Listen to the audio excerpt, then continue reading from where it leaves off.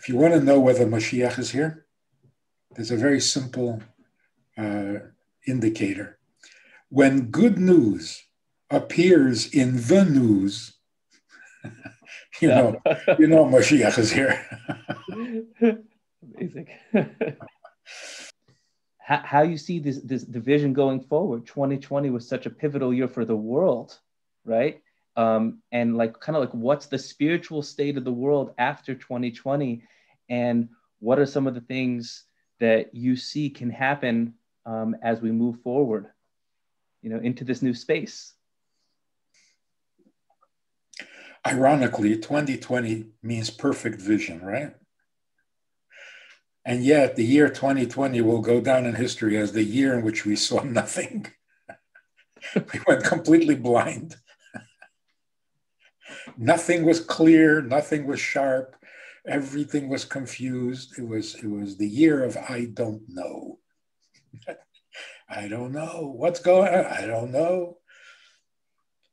How do you treat this virus? I don't know. What are the symptoms? I don't know. Nothing. Who's the president? I don't know. We didn't know anything. But here's the sum of a thumbnail sketch of history. Okay, so for the first two commandments of the 10 commandments, I am God, your God, you shall have no other gods. Now you can think of it as commandments. Like this is what should be. I should be your God and you should have no other God. You can also look at it as a statement of fact. It's a fact. I am God, there is no other God. So how do you combine the two? It's a commandment or it's a statement of reality or truth? Obviously, it's both. This truth that I am God and there is no other God, this is what you should understand. This is what you should implant in your mind and heart so that you're connected with that truth. So merge with this truth, with this reality. For all of history, there has been confusion.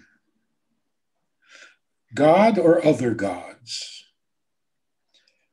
All sorts of combinations. Yes, God is God, but there are little gods. God is God, but not the only God. Or God is God, but I don't know which one he is. I'm confused. This one says this one says that. What needs to happen, what we call tikkun olam, the repairing of the world, the only thing that needs to be repaired is the confusion. Because when Adam and Chava ate from the tree of knowledge, the damage was that the good and the bad became intermingled. You couldn't separate them properly. In every good, there was a little evil, and in every evil, there was a little good, and it was so confusing. That's how it's been for 5,000 years. This year, 2020, some process began in which the good and the evil are being separated. The evil is becoming pure evil, and the good is becoming pure good. In practical terms, evil always concealed itself behind a facade. In the name of religion, you killed people. In the name of patriotism, you killed people. Out of loyalty to your country, other people had to die. Out of loyalty to your religion, everyone else had to be killed or converted or whatever. It was hard to argue because it was hiding behind the legitimacy. You know, you got to protect your country and you got to promote your religion. Sure.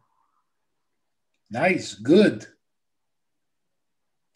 Today, that's not happening anymore. The liar does not try to conceal the lie. This is what I want, this is what I'm going to get, and that's all. I have no need to apologize for my crimes, for my lying, for my untruth. I don't care.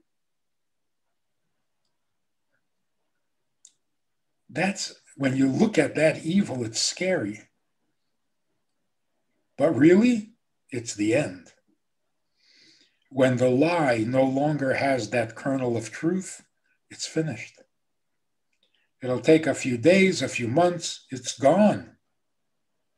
Without that little bit of truth, it can't exist.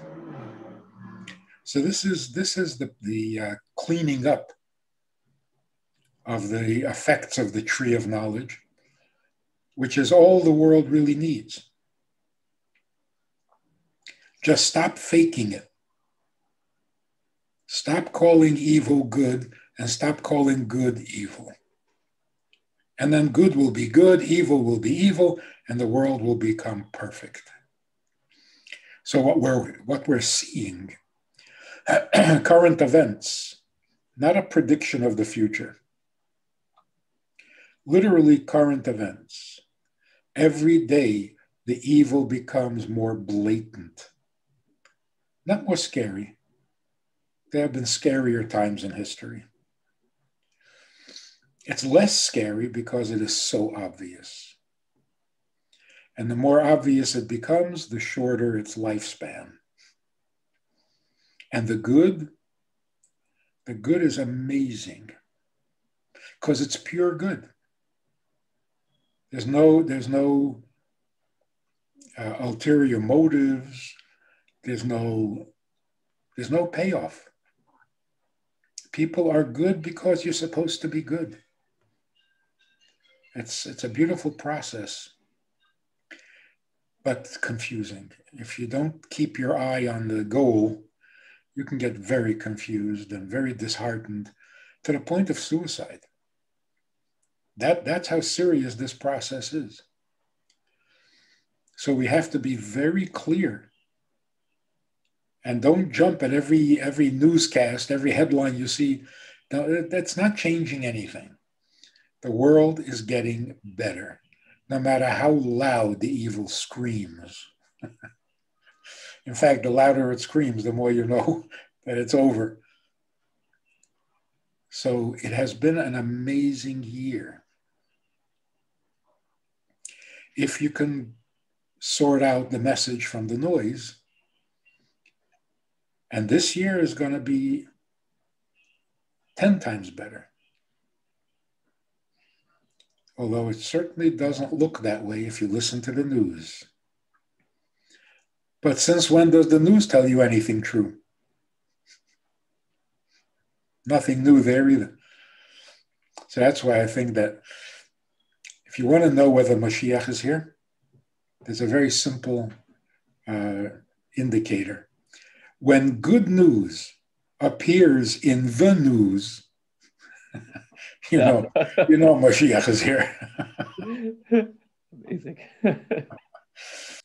So when a person says, I can't believe how evil things are. I can't believe how evil people are. Oh, that's good. Because you used to believe. You used to believe how evil people are. Now you can't believe it. That's progress. That's good. So on the one hand, relax. The world is sorting itself out. Just watch. On the other hand, if the world sorts itself out before you get to do a little mitzvah, you're going to regret it. So don't waste any time. You want to be part of this process, not just a spectator. So you have that choice. You can sit back, relax, enjoy the show, watch it happen, because it's happening, and it's going to happen with or without you. Emes, it's with or without you, it's going to happen. But why would you let it happen without you? Why? Do something. Not because we're desperate, but because we're running out of time.